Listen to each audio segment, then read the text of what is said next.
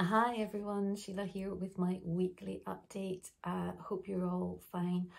I've been having a bit of a week. I've had a really bad cold, so I'm not really feeling like doing very much, so I haven't been in the studio, but I have been doing some other things.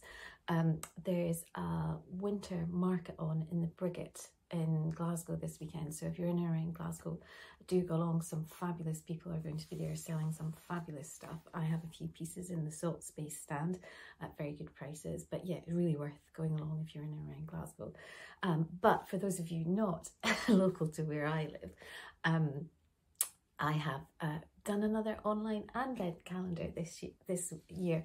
It's actually been quite a nice thing to do this week, just looking back at some of the things I've done this year and kind of curating some things I want to share and thinking about why I did things and what I'm doing moving forward. So I'll put a little link here as well, but you can find that on Facebook and Instagram.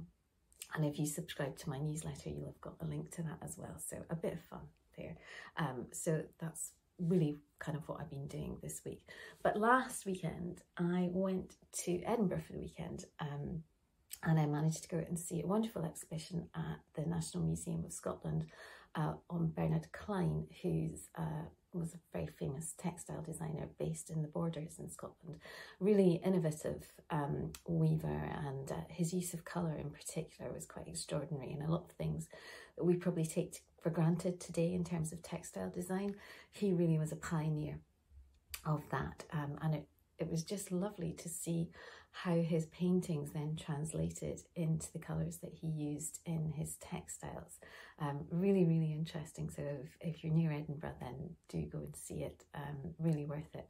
But another thing that I found really interesting, because they mentioned about him talking about what colours you should wear, and he recommended that you should wear colours that match the colours of your eyes, which I thought was fascinating, because one of my favourite colours to wear is green. Obviously not wearing it today, but I have green eyes, so I thought, well, yeah, that obviously makes sense. So yeah, if you're ever stuck about what to wear, then just follow a very famous textile designer's advice and get things that match the colour of your eyes. Anyway, words of wisdom for this week. I hope you're all keeping well, and yeah, hopefully next week I'll be feeling a bit more creative and I'll be back in the studio and making things. So until then, take care, and I'll speak to you very, very soon. Bye for now.